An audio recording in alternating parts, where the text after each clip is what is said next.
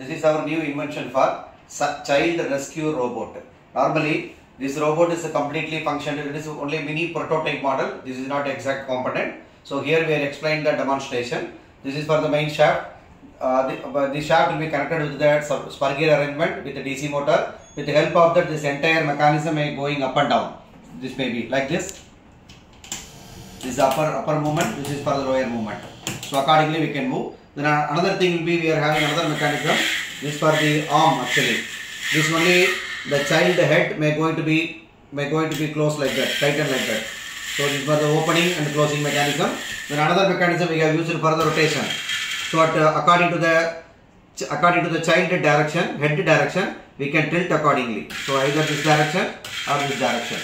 Then another. Also here we are having a many sensors arrangement. The gas sensor, also methane and CO2, and also